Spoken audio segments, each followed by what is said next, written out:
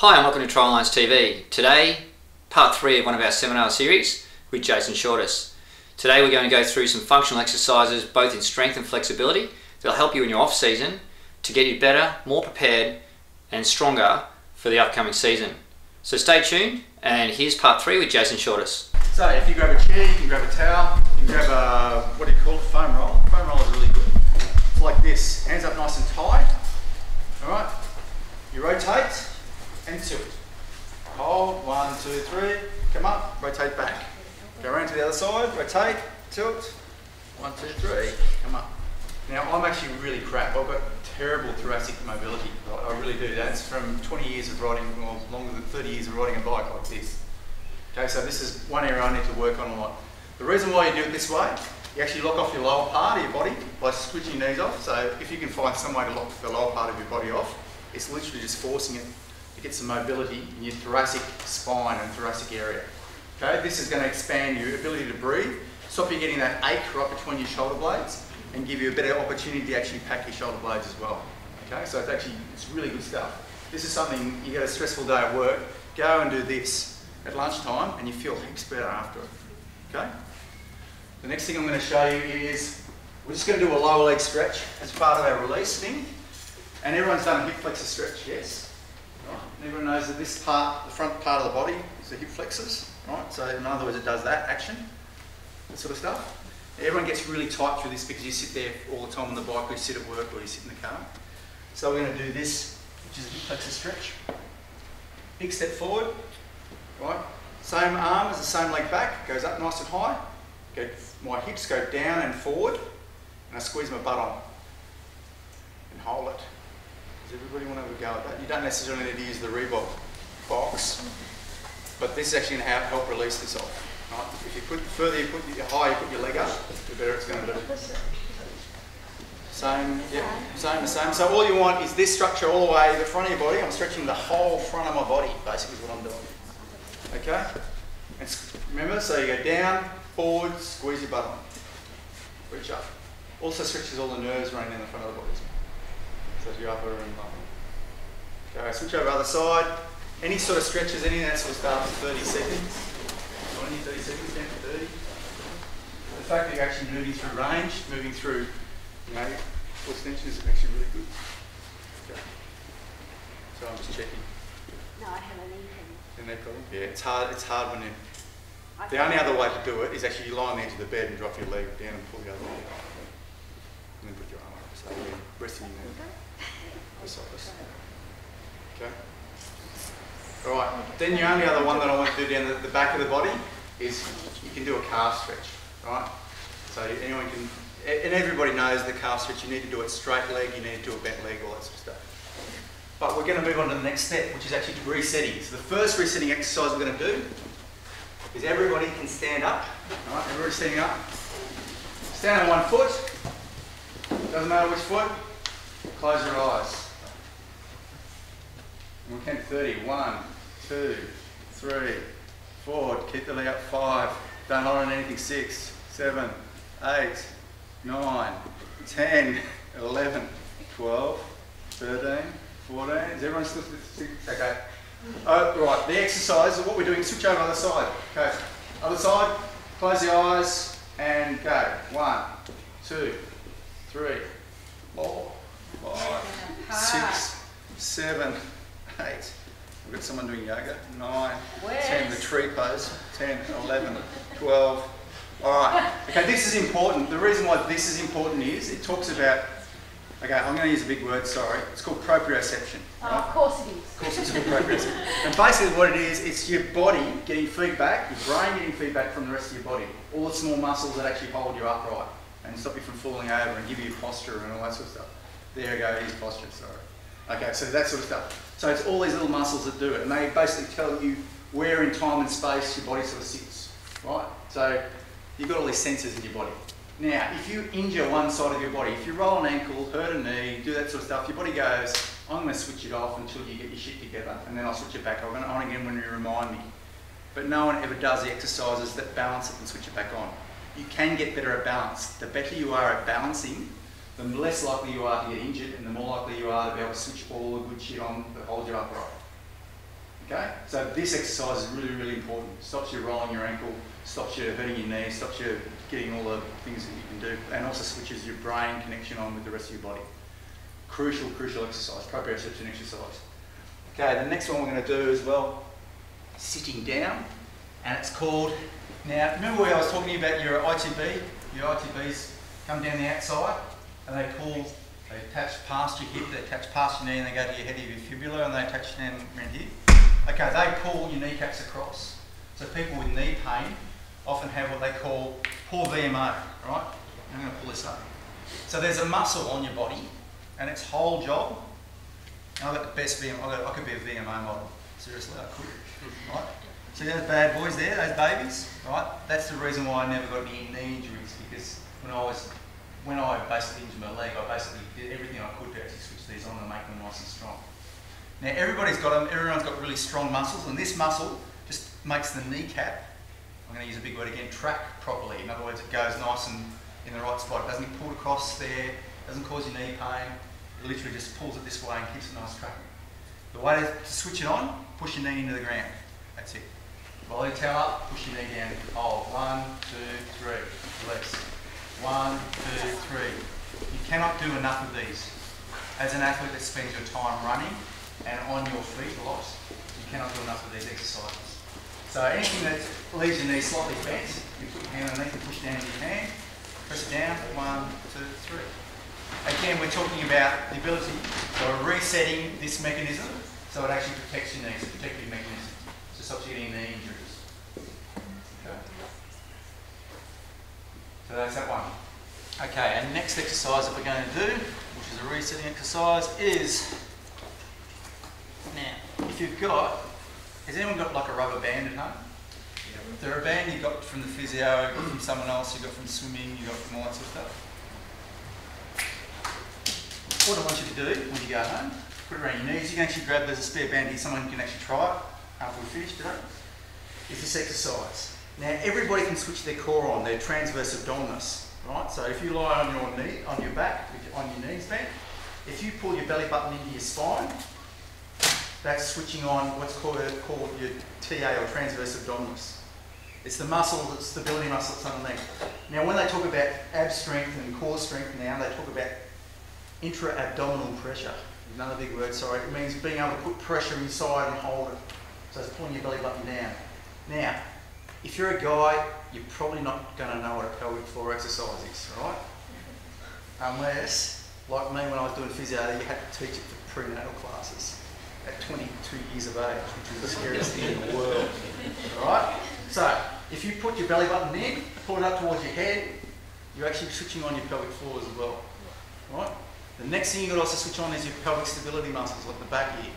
Squeeze your knees slightly apart against the band and lift off, and you've got all three. So, there, and there. Right? This is really important. Being able to switch all three of these on at the same time is crucial for when you do your stuff on one leg up here. Right? So if you can actually activate, and you activate and go out for a run, you go, oh, actually, I feel so much better. I get much more propulsion, much more strength off. Right? Just switching it on. The next step from that is to actually go, so belly button in, belly button up, squeeze out, and lift off. Okay? That's the next step. Then the next step from that is band around the knees. Anything with a band around the knees switches your core, your stabilisers on, pelvic stabilisers. Next step up from here is called the monster walk. Has anyone seen the Rocky Horror Picture Show? Yeah? Okay, so monster walk, right? This. Looks gay, I know, doesn't matter.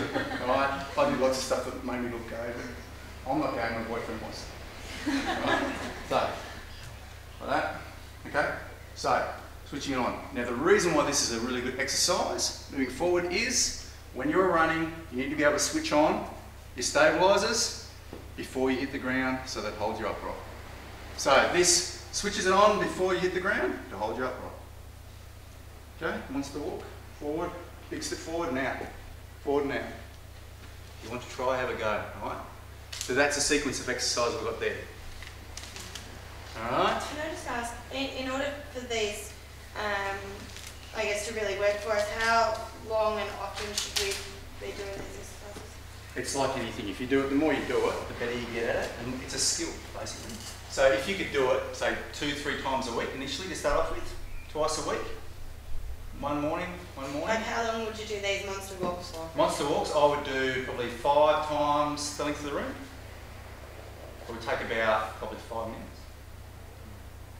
I've worked with guys that have had injuries from running, and they just can't seem to switch their glutes on. You know, people go, I just can't activate. If they do that and then go out for a run, they're just like, holy shit, I've got it, forget it. It's about reminding your body that you've got to actually do it. It's switching on. So I used to do gyms when I was going good. I used to do gym sessions and literally run off it, and I'd feel $1 million because I was actually switching on. I was switching, activating everything.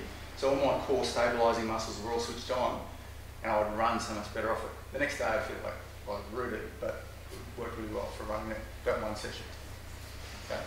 So that's your core stabilising muscles. I'm going to do something to do with the shoulder now, right? So I'm actually going backwards. And we talked about being able to pack your shoulder and being able to control your scapula, shoulder blade, right?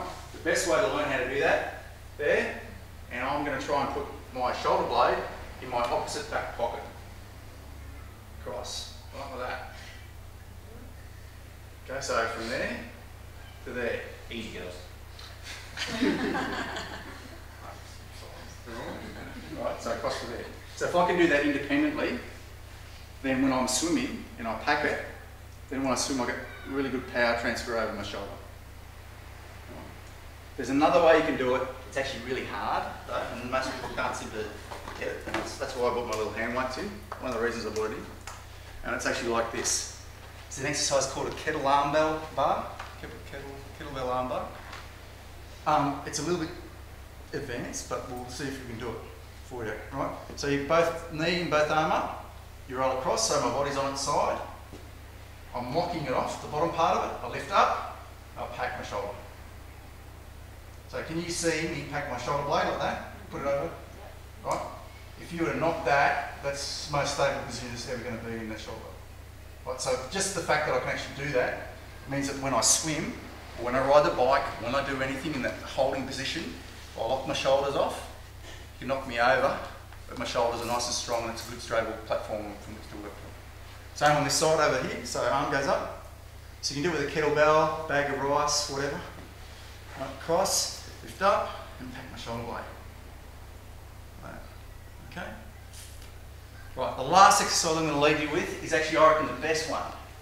And I have to work with lots of old people sometimes, and this is the best exercise for old people.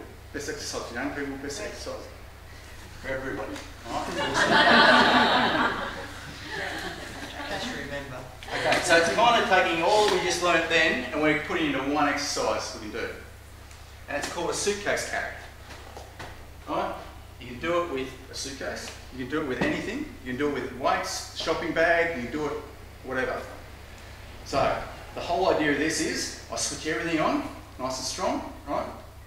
Pack my shoulder blade, nice and strong. Hand goes up to touch this ear. Just remember that I've got really outy door ears. No, it's just to take it out of play. My kids even my kids tease me about my ears. There you go. And then I walk, right? Now it looks, I'm making it look so easy too, like just like you say. I know it looks like I've got a pole up my arse, but that's all right. Okay, so then switch over, other side, and you walk. So I'm not showing you like massive weights. I'm not showing you big, exercises you do in the gym. I'm showing you exercises you do at home. But this is not something. Now the whole purpose of this thing is trying to pull me over, right? So I've got to switch on absolutely everything to make this nice and strong and nice and straight. If there's mirrors, do it in front of the mirror if that's what you want to do. But the whole idea is to keep it nice and straight. Right, now, if you want to, have a go.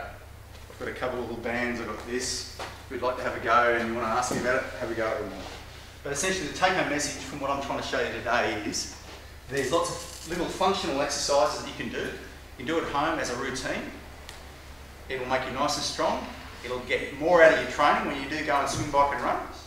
You get less injuries and you'll get better results from it as well. And that's basically it. And the only other one we're going to talk about the turbine as well, okay? Because we've brought out a bunch of turbines for you to try. It's about opening it up. So what I was talking about with opening up your thoracic expanding your breathing. Again, this is like another cueing type of agent is what the turbine is. So it does split your airways. So if you want to go and take it for a run today, try it. You will actually notice a difference. But for me, I find it more because it's forcing me to think about my breathing a bit more and how I run. And I like it from that perspective because it does that. Whether it doesn't make your airways more expanded or anything, it just gives you a bit more prompting. It's the prompting kind of that. So that's my little thing with the turbine that I've brought down. So you can have a look at that. But any questions about any of the stuff that I just did? Alright, so what I did, releasing, so doing a few stretches, setting, like standing up with one leg, switching your core on, bit of shoulder scap stuff, and then doing a few exercises as well. Is what I did here. Any questions? Yes, no, yes? Any suggestions for sort of in or ease the sciatic? Sciatic stuff? Yeah, there is. Well, see, the problem is Painful, sorry? Painful when you sit on the floor. Yeah, it is really painful. So the sciatic stuff, who are you seeing at the moment as far as a therapist? What sort of stuff are you doing? Similar to the stand-up. Yep. And the bed one. Bent leg? Yeah. Yeah, like stretching? Yes. Yeah, okay. So what happens with the hip flexors, they actually go inside your pelvis, and they actually attach on the back wall here as well. Right? So they actually attach inside your pelvis on your spine is where they attach. If you want to look up an anatomy book, it's called your iliopsoas, your iliacus, and your psoas muscle comes through. It's like a sling, right? And then it goes down and attaches down on your knee. So that is where, through that part of it, is where your sciatic nerve runs. If they're really, really tight, then that's where you get sciatic nerve pain, right? So it also compresses your lower back as well. So you probably got lower back pain and stiffness. The only other thing that I would also do, if I was, and this again, would be, that one's really difficult to do, but if you get a tennis ball and you get up on one knee, and We you put just prepared for you earlier. you just want to prepare it and you actually roll on it, and you'll find a spot. So there's also another little diamond-shaped muscle called the piriformis, which actually also sits up in there, and it's part of a complex there that it causes issues. You can roll on this, and if you find a spot that's really tight, you go, okay, I'll sit on that for a little while and wait till it releases. So again, the reason for this is you get a movement pattern because your body just goes, okay, I've just got to do this because I've got to make shit work, right? So I'm just going to do whatever I have to do to make it work. The problem with that is it kind of learns bad habits. So this being really tight is kind of a bit of a bad habit. So you've got to release it first before you can then go on and switch on your glute muscles. Right? So a lot of physios will actually get you to do, oh, we're going to switch on your glute stabilizer muscles, and so they'll go like this. But the unfortunate thing with doing clams like this is, I don't know any functional exercise, what's this useful for? Because you're going to make me really good at, like, hello boy.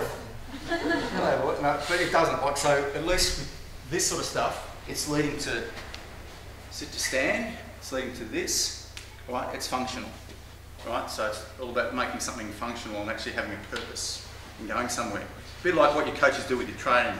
They give you training and strength training because it's got a purpose. It's going somewhere. It's going somewhere with it, right?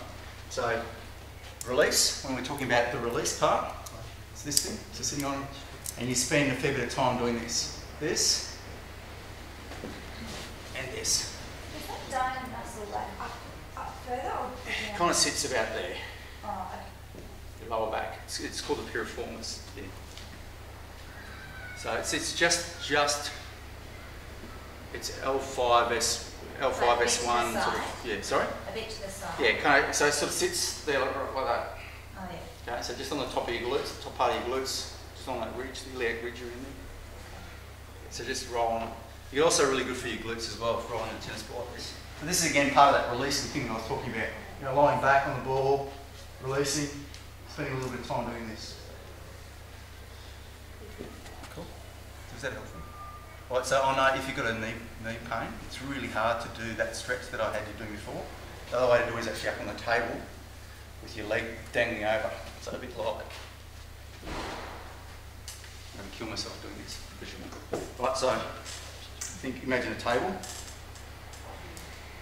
Right, see how it's nice and lengthened, and your arm up as well. It's the same sort of principle that I did then. Maybe do it first. Okay? Perfect. The piriformis is not tight in everybody. It's only certain people. If you have sore lower back pain or your tightness or that sort of stuff, can get. People always have quite tight piriformis. Any other questions? Yeah? Are there any exercises to sort of, particularly on the neck? Because I find that I get tightness sort of around my neck. All right. When I was talking about with your scap positioning, that sort of stuff, the reason why people often get really tight through their necks and leave tight and sore up there is because they do this all the time, because they're going to control their scapula as they do that, rather than using that. So if you can actually switch this sort of stuff on, so actually pack your scapula, right, practice it, and actually get like bands and actually squeeze back on it like that. So practice your scap protecting your thoracic region, right, so the muscles that actually do that with your scapula, you work those for the muscles, you get a better result because it means it releases all these, allows these muscles to release off. So these muscles, if that stuff's not working properly, all those little minute postural muscles in your scapula aren't working properly, then these muscles take over because you can't just not use your arms, right?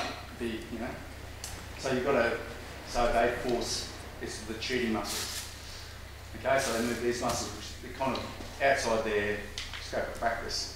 And then why you get really tight neck as well. So that's often what causes it. It's because you're actually not really being able to switch that stuff on properly to hold it nice and back and down. Okay. Any other questions, guys? Any other questions about how it works with triathlons and how to fit it all in and all that sort of stuff? Okay.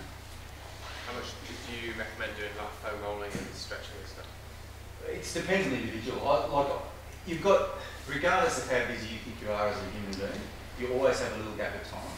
Like I always used to have, my time to chuck stuff in like this sort of stuff was always in front of the telly after I'd had dinner.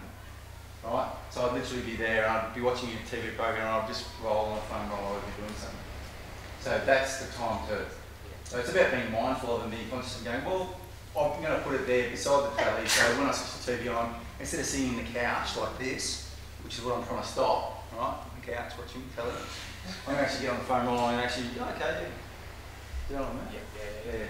Or beside your desk at work when your boss isn't watching. So, cool. Any other questions, guys?